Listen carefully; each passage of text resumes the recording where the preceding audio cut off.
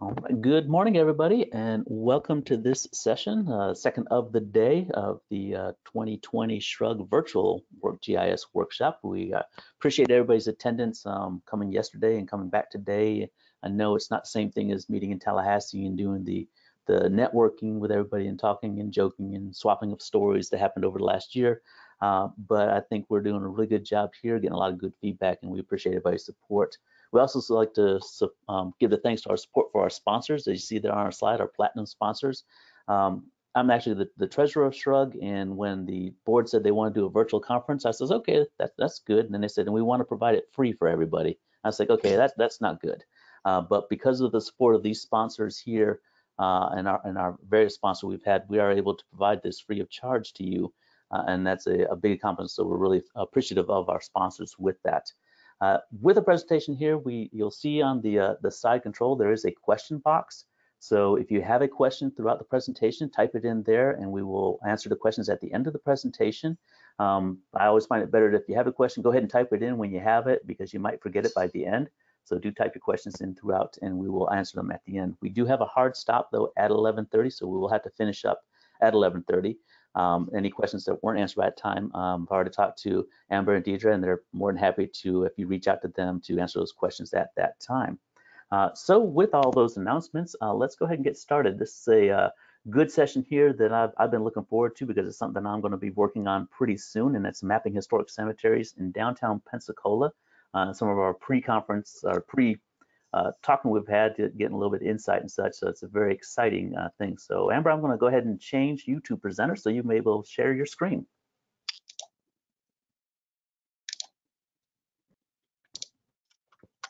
All right, so you should be able to see a presentation slide. We do. Okay, perfect. All right, well, good morning, everyone. Thanks for joining us today. I'm Amber Bloechle, accompanied by my colleague, Deidra Hunter. Hi. And we're pleased to share a project that the University of West Florida's Geodata Center recently completed involving the mapping of a few historic cemeteries near downtown Pensacola. We were contracted twice by the university's Historic Trust and the Archaeology Institute to map 3 local cemeteries this year. And faculty researcher Margaret Stringfield in particular has been conducting research and working closely with Escambia County to manage these sites for several years now. Up until now, they relied on lists of people buried here to conduct research and field visits to manage damage assessment. And all 3 cemeteries have benefited from cleanup by Keep Pensacola Beautiful and local volunteers. Margot and her team knew that mapping these sites in GIS would not only make their jobs easier, but that details of these sites might be preserved and appreciated by the community for years to come. While we were mapping these cemeteries, we were approached by several people either visiting the cemetery or who live nearby, and they were all pleased to hear about our efforts and looked forward to being able to find their loved ones and ancestors on a map one day. Our work began in March of this year when we mapped the Mount Zion Cemetery for sinks, or places where graves and trees had fallen, leaving dips in the ground. Then between April and August, we mapped, starting at that time, we mapped AME Zion and Magnolia cemeteries for any and all burial sites that we could recognize. And this presentation focuses primarily on the larger AME Zion and Magnolia cemeteries, which are adjacent to each other. It's important to point out that we are not archaeologists. We didn't know what we were looking at in the field on several occasions and leaned on our colleagues at the Institute to guide us, and we learned a lot throughout this process. The team on this project included me and my colleagues Deidra Hunter, Mike Fazio, and Lee Judavine. I'll hand it over to Deidra now to explain a bit more about why mapping these cemeteries are important for our communities and for further research. So the question comes up of why do we just map cemeteries to begin with?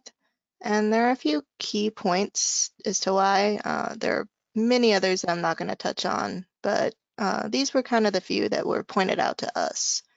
These cemeteries are mapped for historical preservation, Many of these places can be resting places of local or national historic figures. They can have historical significance, such as burials resulting from mass events like yellow fever or Spanish flu, or they can represent historical changes in time. These cemeteries can also be the only green spaces in a developed community and must be managed for the public benefit. Mapping can identify problem areas in these cemeteries that need to be addressed for public safety and so the public can continue to enjoy visiting these places and their relatives. And then with the gaining popularity of DNA research with Ancestry or 23andMe, or if there's another one that has popped up, people are taking more interest in their ancestors and they want to know just where they are. Mapping helps make that search easier so they know specifically where to go and not just, oh, it's somewhere in this cemetery that has 1,000 graves. Mapping also helps to correct incomplete information.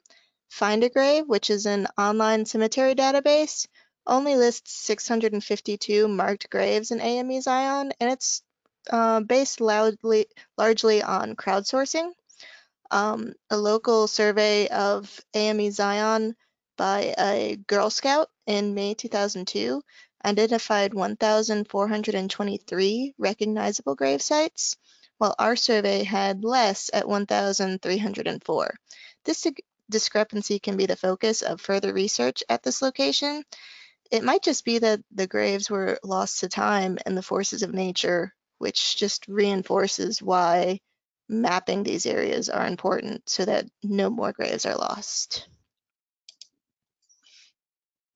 So to give some context on why these particular cemeteries were chosen to be mapped and why we chose to collect certain data, you need to know a little bit about the history. Both of these cemeteries are historical African American burial locations. AME Zion was established around 1886 by a land purchase by the AME Burial Association. Magnolia Cemetery was established around the same time, but there's not as much information available. The Burial Association was active after the Civil War in Pensacola, and the purpose of establishing this cemetery was to ensure that people of color received a dignified funeral and burial. Many of the oldest graves were former slaves or the children of former slaves. Beyond that direct connection, many of the people buried here lived during segregation.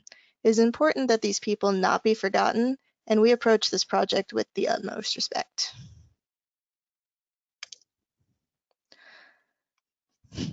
Our contact in archaeology told us that vernacular markers, shown here on the slide as two examples, are pretty prevalent in African American cemeteries. A vernacular marker is handmade and range from very simple, just the name written in concrete, to very ornate with artwork and shells and beads pressed into the concrete. These handmade markers can communicate respect, fellowship, family, church, and cultural tradition. Two examples again are shown here. The one in the top right is more simple, just the name kind of written with a stick in the concrete, whereas the lower one has this artwork, some symbols pressed into it, and the name again handwritten. And we might show some examples later that show shells. All right, so it's time to explain our methods. In these photos, Deidra and I are fresh and optimistic at the beginning of the project, mapping a burial site using a Samsung tablet, which was connected to an MLID Reach RS Plus GPS receiver through the Reach application and collector for ArcGIS. We chose this unit because of its ability to collect sub-centimeter accuracy for burial sites, which are fairly close together on the ground. And the unit required a hotspot to connect to the Reach app and then another device to connect to the collector app. To help achieve greater accuracy, the GPS receiver was used in conjunction with a correction service provided by the Florida Department of Transportation. And eventually we ditched the bulky tablet in favor of collecting data from our Android and Apple smartphones. There were many trees at the cemetery, which posed a big challenge for us to collect accurate data points. In several instances under the tree canopy, we manually place points on the ground using base map imagery as a guide and ground truthing skills. Scheduling time in the field during favorable conditions proved a difficult task when juggling work and parenting from home. And so to save time, only a portion of the collector form was entered in the field and the rest was transcribed remotely.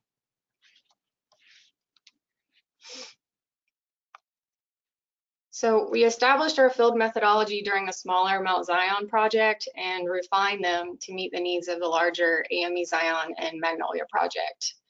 The methods we used to map burial sinks at Mount Zion went very smoothly, and ultimately we underestimated the time it would take to complete the larger cemeteries. GPS point features were collected at the northwest corner of each suspected grave site or marker using Esri's collector app, and we used our best judgment to identify grave sites for data collection. It could be something as simple as a brick on the ground. It could be something more obvious or something leaned up against the tree. Again, we saw it, we collected it. Try not to question it too much. For instance, if there was a gap between two grave sites, we would probe the ground with the end of a metal flag to see if a slab could be easily felt underground. And if it hit a hard surface, we collected the point using our best guess where the marker might fall. And there are likely many more grave sites that need to be identified using special equipment. The Archaeology Institute provided us with a manual they created, which gave great guidance for data inputs. Their previous mapping efforts at the St. Michael's Cemetery, which is a well-known historical cemetery in Pensacola, provided us with insight on what worked and what didn't in terms of data structure and how the data set will be used later on by researchers and eventually the community. We created the collector form with input from the Institute to collect location, which primarily focused on burial structure details, and the data from the headstones or markers as accurately as possible. Several headstones included really long inscriptions, and a lot of the times they were weathered, which made them difficult to read without conservation or special tools. So we didn't do that part. We revisited data collection expectations throughout the project, especially as we hit challenges and near deadline goals. No one on our team had ever built an index for a cemetery before, but we knew we wanted to use one to help with the collection efforts. Burial sites at these cemeteries aren't in a nice line. They're more or less meandering in several areas, which made it hard to approach the idea of using a rigid index system. We actually leaned on a recent graduate of our GIS Administration Master's program here at UWF, who works for the U.S. Veteran Affairs National Cemeteries. So Samuel Song, he provided the diagram included at the top right of the screen, where gravesite numbering starts over at each row so that the numbers don't get too large within the data set. And instead of using the term rows, we used lanes instead, which kind of speaks more to how the sites meander or Y off instead of staying within a straight row. Now, to develop the index, we walked the cemetery's southernmost borders and counted 32 grave sites. And then in ArcGIS Pro, the lanes were created by generating 32 equidistant points, roughly 9.75 feet apart on the northern and southern parcel boundaries. Then each point was connected to its opposite counterpart. Lane numbers and grave numbers are incorporated in the grave ID field in our data set. Ultimately, the index helped us reference points on the ground and communicate locations in the field with Deidra and Lee, who are working remotely, and it worked out really well. Deidra, do you want to explain how we set up the project in ArcGIS Online? Sure. So we decided to create and host this project in ArcGIS Online for the ease of sharing and transferring ownership of this data when completed. We created a group for this project with group editing privileges, and since we were all working remotely, we collaborated via video calls and Google Chat. And then further on that, we chose to use Collector Because it would be easy to edit files and change owners when the project was done. We had difficulties changing ownership of Survey 123 forms in past projects and decided just to avoid that altogether. Domains and lists were used heavily for consistent data entry and ease of use in the field. And we wound up editing our domains and fields a few times after the first couple of field days to better reflect our process and how things worked in the field. For example, if we had the condition of the grave assessment lower in the list below some things that we would do remotely, we moved that field up in the data set so the field people didn't have to scroll all the way down, just making things more efficient. And we created default values for common fields. Slab present was always no unless there was a slab present, then the person in the field could just change it to yes. Next slide. And so each cemetery has its own layers and maps, but both shared the same structure. This is just to reduce file size because these files got very large very quickly. The web map's shared to our group and configured to collector to allow edits and offline modes. And each gravesite has at least one photo attached. Many have two or more. So our data set has probably over 2,000, maybe 3,000 pictures for each cemetery. And the photos needed to be large and high quality for later transcription at home. And we use collector for ArcGIS for the initial field collection. You can see that in the top set of screenshots. And then collector classic was used for the field edits. That's the bottom set of screenshots. The different interfaces had pros and cons that made each suitable for each one we chose. Classic was a little better for editing just because you could see some information when you click the point that you couldn't see in ArcGIS collector. So it just made things a little easier in the field. Yeah, I remember one thing that was sort of frustrating at times is that the app looks different between an Apple device and an Android device. Just another thing. We could have saved ourselves quite a bit of time if we had thought to create layer views before building our dashboard the first time. So we decided to share this tidbit now. First, it's important to consider early on who will be accessing the dashboard. Most of the dashboard users for this project don't have AGO accounts, so it needed to be shared publicly to allow users and stakeholders to view it. We were using editable layers, so anyone on our team could edit the items.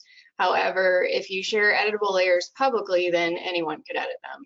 So the solution is to create layer views of your editable layers and build the dashboard with those so others can't edit your data.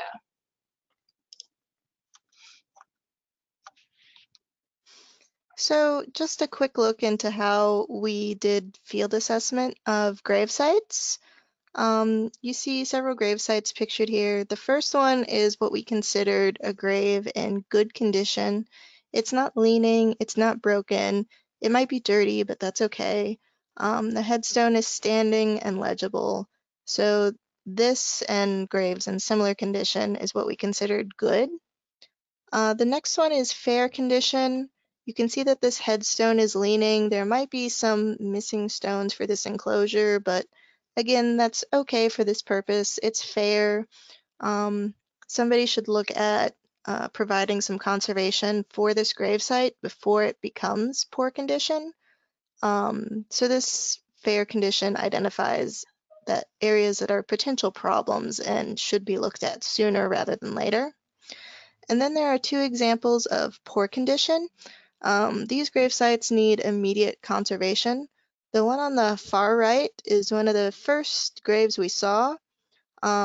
We notified archaeology immediately when we saw this grave in such poor condition, and they came out and covered it with a tarp immediately. But graves like this, in addition to not being respectful to who is buried there, also pose a public hazard. Somebody could fall in, an animal could get trapped in there, something like that.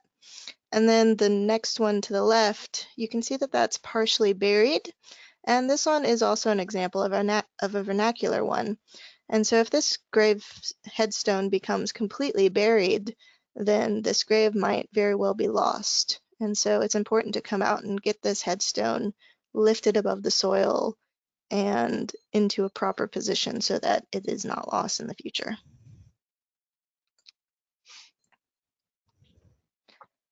So we had a lot of graves to collect and not a lot of field time to do it.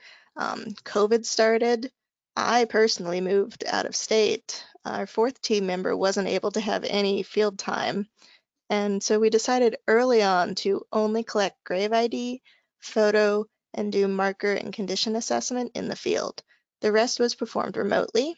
I did my portion of transcriptions in ArcGIS Online, while my colleague preferred to do it in ArcGIS Pro. We used the photos that we took for transcription and use the photos to also remotely verify point placement and any points that need to be revisited, kind of using other graves that were visible in the photos to compare to the points that we had and see, is this point in the right place? The grave IDs were also updated for any field typos, and the designator of Z or M was added for each cemetery, Z for Zion or M for Magnolia. While each one had its own map, in the dashboard, they would both be displayed on one map. So it was important for later display rather than field use. So aside from some of the issues we saw with collecting data under the trees, the biggest headache that we had with this project involved collecting photos. As Deidra mentioned, we had a lot of photos. So several times we had to wait for our phone to cool off in order to collect more photos, but that was really the least of our worries. We collected over 2,000 grave sites, and we're collecting 1 to 2 photos for each site, sometimes more. So photos are stored as attachments in the data set with limited editing options. We found a way to using Python to create a new field that listed the number of photos collected. This way we could easily filter or select points with only 1 photos or 2, or maybe there should have been 2. We experienced space issues and data sync failures with Art Collector Classic. We were using the offline mode, which performed faster for editing and collecting because the image files were attached later with a Wi-Fi connection. But on one particularly long and hot day, hundreds of photos were lost when photo syncs failed in the field when collecting offline. And an attempt was made to sync over hotspot, but it continued to fail every time. And Esri Tech Support assisted us by helping locate the source files on the device and restoring them within ArcGIS Pro. And we were able to retain the data points, but found that many attachments were lost or scrambled in the process. So all of those sites had to be revisited and new photos collected. So our learning experience from this was that we should collect data online with 10-minute sync interval set on the application. And as a safeguard, we also manually synced new points and photos every 5 grave sites. Luckily, we were in a location with good phone service. Our collector has changed since this project. It changed during the project. We can only recommend using AGO with collector for a small scale project where many photos are required.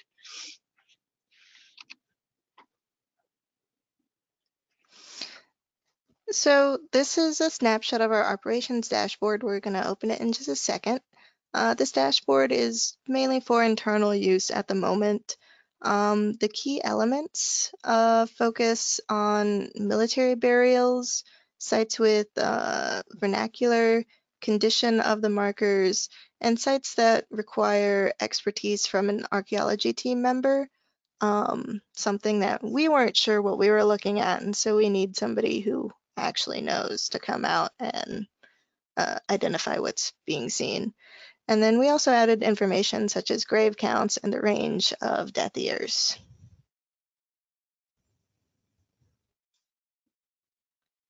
And so right away, you can see the grave count for each cemetery. So between the two, there's a total of 2,300 something graves. Each site had over 1,000. These needs review, that's the sites that need a member of the archaeology team members to come out. And overall, they represent a fairly small portion of the total grave sites, so I'm pretty proud of that. Just below that, you see the pie chart, and this just shows the proportions of grave conditions, good, fair, and poor. In both cemeteries, the majority is good. The pie chart you're looking at right now is for Magnolia. There's slightly more that are fair than poor, but these poor ones will need to be addressed. Over to the right here, you can see the distribution of death years in Magnolia. You can see that the highest active time was between kind of the late 40s through the 50s and into the end of the 60s is when it kind of tapers off. And then if we switch to Zion, you can see that this one wasn't very active. It was in existence, but not very active until the mid 60s. And then that's when the majority of the graves there came into existence, mid 60s into the late 70s, and kind of tapered off, with the oldest being around 2006. And nobody else has been buried there since the mid 2000s. And then we also created some queries for archaeology, broken down by cemetery, kind of hitting the key points that they were looking for. Is vernacular present? Is there a military burial? Is further review needed? And then just sorting graves by first name. And I've picked out a couple for us to look for. So Amber, if you want to look in Zion at military and find Adrian Sims, Z26037. Yep. So this man is Adrian Sims. He was actually a veteran of both World Wars. If you want to scroll down to the picture, Amber. I believe the second one has a closer up view. Might be a little hard to see in the screen sharing, but World War I and II, that's one, very rare in general, but two, for it to likely be an African American man who served in both world wars is really something kind of rare. This grave is in good condition, and he's buried around members of his family, so we hope he has a good rest in whatever comes after. So the next one, Amber, you're not going to find that one in the queries. It's Z16020. And so, yeah. Did I click on it the first time? I think you did. Yep. Wow. So if you want to scroll down on this one, well, first, you see the first name there is just Amb. So something about this grave isn't readable. So scroll down a little bit more.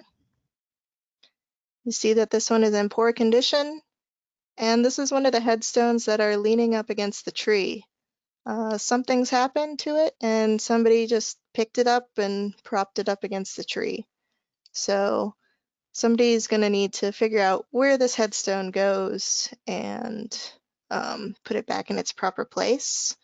And I'm not sure how well you can see this on your screen, but you can kind of make out some of the lettering there. You see the A over there on the left, and Yeah, I think that's most of the ones that need review. We found that just the lettering, it was just incomplete. You know, it's hard to read because of being weathered like this one. Mm. Or hard to read on the computer, something that you might be able to tell what it says if you were actually out there. And it, so then, Amber, if you want to go to M15001. Very first one. Aaron Johnson, yep. And so this one has some nice vernacular. If you want to scroll down to the picture. This is the one that I spoke of earlier. These are either shells or rocks, so it's a little hard to tell from the picture. But this headstone was obviously handmade with some love. Yeah, I really enjoyed seeing these out there. We got to know some of the names pretty well as we were trying to find things along the way. And then the last one that I have picked out is M20036. Okay, 36. That's going to be up here. Yeah. Am I And around the so 31, 34, 36? 36, yep. And so this just also kind of indicates how our indexing system works. So the first letter, we can pick out which cemetery. The first two numbers show us our lane, and then the last three indicate where kind of north-south in the lane it is. So if you want to scroll down on this one, Amber. This one is another one that's in kind of poor condition. Click to the second picture. It's just kind of a slab. If you go back one, you can kind of see where there used to be a headstone, and it's no longer legible or missing. And so this one needs to be reviewed by somebody from archaeology again. Okay.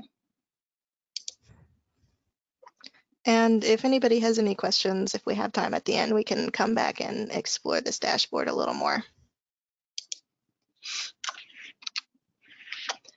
All right, so we completed this project on August 31st, and Hurricane Sally hit Pensacola a little over 2 weeks later on September the 16th. And as you can see, there are several trees down, so we really got this project done in the nick of time. It also was why we haven't been able to revisit some of those sites we mentioned before that needed some ground truthing. So GIS faculty at the Institute were able to use the framework we developed for the cemetery along with guides and how-to videos that we developed as part of this project to develop a collector form for post-Sally cemetery damage assessment, which was really neat. And our work will certainly help to manage the cemetery a bit easier, and especially with regards to needs-based funding. It looks like we have just a couple of minutes to share our bonus material on the Mount Zion sinks portion of this project. Again, this project went smoothly, so there isn't a whole lot to get into. We were tasked with mapping sinks at the cemetery, which are basically, again, holes or dips in the ground that make it unsafe for visitors to walk around the cemetery. And the Institute worked with the county to get the dirt and to fill it in. Oh no. I wonder why I'm having to sign in. Okay, good. All right, so for the burial sinks, I guess I should explain this while you could still see it on the screen, but we use the calculation for 1/2 of the volume of an elliptical cylinder, and then for the tree fall type, which they're a little more regular in shape, we use the volume of a cube. And initially, the Institute staff flagged all the locations we needed to map, which was estimated to be around 125 sites total. And this really cut out a lot of the guesswork for us. Burial sites are symbolized in blue and account for the sinks. Are blue and account for the most sinks that need to be filled in. Tree fall sinks are green, and then mixed, it might be a tree fall and it might be a burial. Those are in pink, and then unknown is in orange. We calculated a total area of just over 350 square meters of sinks and converted it to cubic yards to order the fill dirt. Well, I hope you guys enjoyed our presentation, and we're happy to take any questions that you might have at this time. All right, thank you very much. That was very informative, very good. I got a lot of notes I've been writing down, and I'll probably be following up with you, as I'm sure other people have. We do have a few questions that came in. One is, do you have a problem entering dates? What do you do if only you have a year, no month or day?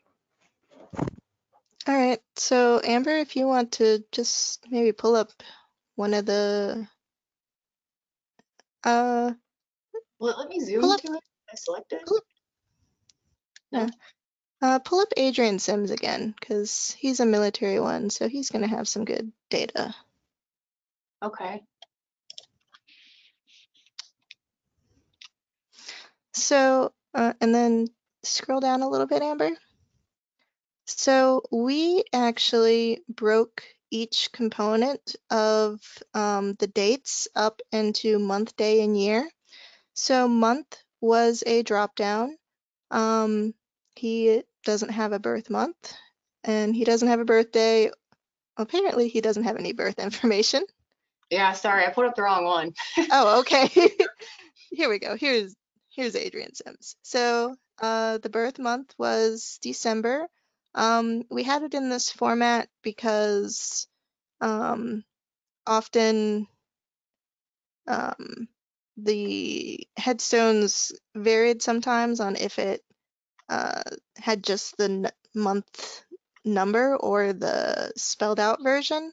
So it was easier in the field just to have both. So we weren't trying to count months in our head as we were out there. And then day was also a drop down, 1 to 31. Birth year was a manual entry because we weren't quite sure what the ranges would be before we started this project. And it would be a very long scrolling list from the 1880s through 2000, the mid 2000s, if we had a list.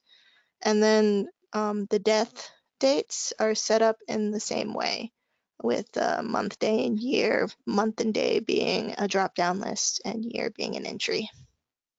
I got it. So instead of having just a full date in one field, you data dictionary, you have broken out into each part of the date, so in case there's something missing, you're not stopped in progress. Good Right, deal. because often people had maybe just their birth year, but no month and day. Sometimes they just had the month and the year and no day. So it made it easier to account for the information that was there.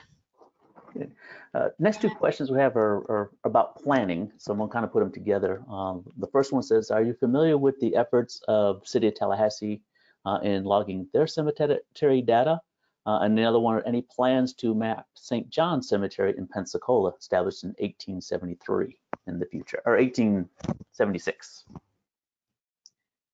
So no, I'm not personally familiar with any cemetery mapping happening in Tallahassee. Are you, Deidra? I am not. Okay. And then, you know, I imagine that the Archaeology Institute, they would love to map, you know, so many cemeteries within Pensacola. And, you know, again, like we were minimally involved in the St. Michael's Cemetery mapping, which is a well-known cemetery I mentioned earlier. And then these are just the second two that we've done since then. And I think, you know, I was using some of that data when I was a student several years ago. So for us to be mapping these two right now, you know, hopefully we'll get to do more. Sounds good. Another set of questions are kind of related, so I'm going to throw them out there kind of together. One talks about with collecting your point using a GPS, did you center your point on the headstone or if there was a perceived center of the grave? And then kind of addition to that, you're talking about the tree coverage being a problem. Would using a laser rangefinder help in mapping when the tree cover causes problems with your GPS signal? Okay, so the first question, I can take that one. We were asked to collect on the northwest corner of every site, and most of our graves were facing east. So we would just go right to that corner every single time. I've seen some examples where the center of the site where it was used, but I think the that northeast corner, that was one that I think archaeologists use that whenever they're referencing things that they're studying when they're doing their digs. So I think that's why we ended up using that. Is that what you remember, Deidra?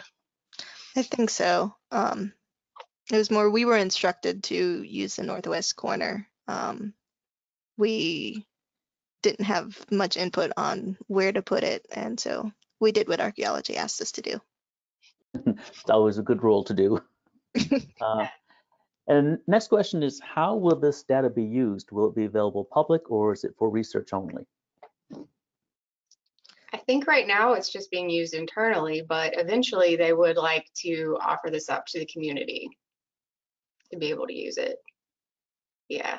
And then I think we skipped over one of the questions, just so we hit on that one. In the beginning of this project, we went back and forth on whether or not we should use a total station to map the cemetery, but ultimately it was kind of due to the budget and the time constraints. You know, we knew it would be faster for us to be able to collect using the unit that we did. So certainly it probably would have been, I guess, more accurate for us to use other types of equipment. It just would have taken more time. Yes, that. And the rangefinder total station, yes.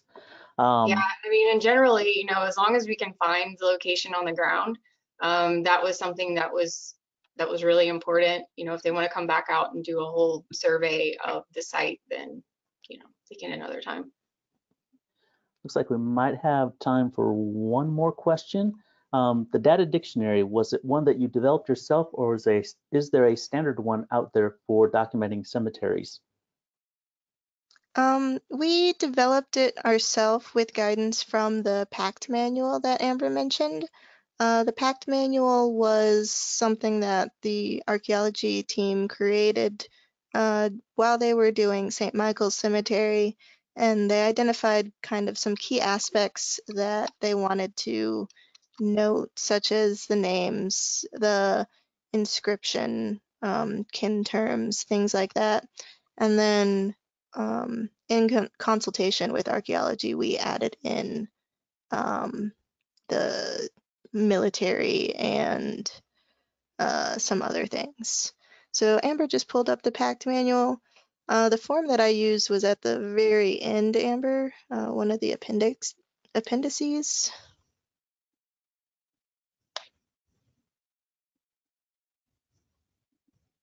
Oh, right there.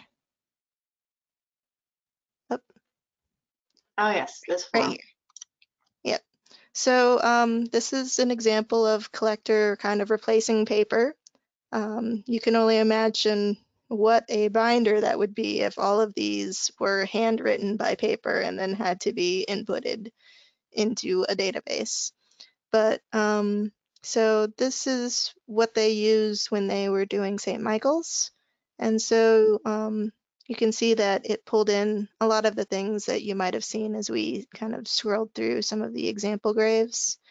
Photographs.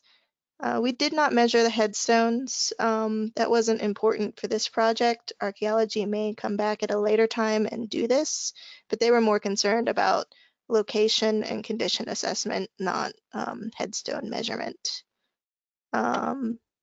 We noted the inscription, kin terms, non-kin terms. We didn't include a description too much. We might have in notes if we noticed something like a mason symbol. We noted the marker material and the condition, the dates, and the names. Okay, good information. I think that's about all of our time that we have. A few other comments I just want to pass on to you. There was a comment that says, awesome, thank you. And someone else did comment, thank you for representing the city of Pensacola. Oh, So, and thanks I so much. You're welcome. do appreciate a lot of great information. Like I said, I know with my project that I have coming up, I'll probably be reaching out, and I'm sure others that were in the presentation will be as well. A lot of good work you're showing there and good use of collector and other technology in gathering this often forgotten and hidden sometimes data and information that's right there in plain sight within our cemeteries. With that, this will conclude this session. And I want to thank everybody for attending, and our next sessions will be starting soon. So look at your schedule and get logged into your next session. Thank you all. Thank you. All right, thank you. Bye, everyone.